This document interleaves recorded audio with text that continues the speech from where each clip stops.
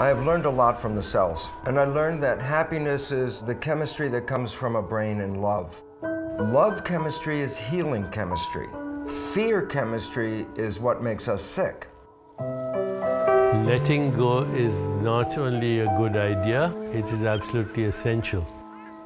There's nothing in the world that is permanent. Everything in the world is an activity. So if you want to get the best in relationships, also the best in every situation, you should give up being right, totally and completely, and the world will be yours.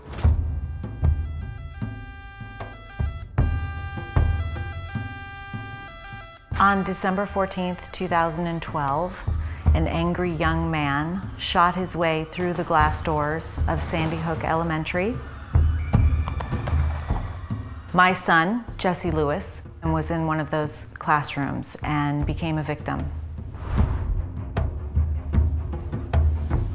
Au Rwanda, en 1994, on a tué plus d'1 million de personnes. Bien sûr que je connais ceux qui ont tué ma famille, puisque j'étais là. C'était des voisins, c'était des militaires, c'était des gendarmes, c'est des amis. I felt like I was attached to the shooter with an umbilical cord. All of my personal power drained out of me in the form of anger through this cord. La personne qui portait la haine, c'est la première victime de la haine. We're not going to be additional victims of the shooting. La haine est un sentiment destructeur. Il détruit. Adam Lanza murdered Jesse, but he did not murder me.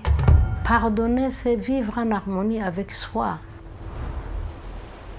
We have spent a lot of time studying forgiveness scientifically. Many very direct effects on people's health for negatively for holding grudges, positively for forgiving. The secret of happiness for Aboriginal people is the sharing and caring. I suppose the strength behind a culture that is so strong today. As strong, our songs and our dance still live on. When the Westerners first came to this part of Australia, a lot of destruction, massacres, killing of people, taking of the land. When you become strong inside, and that's when you can forgive people who have done wrong by you.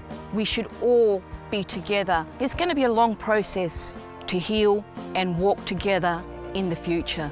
The more people that are broadcasting love, the more power in the broadcast, the more love becomes part of our world.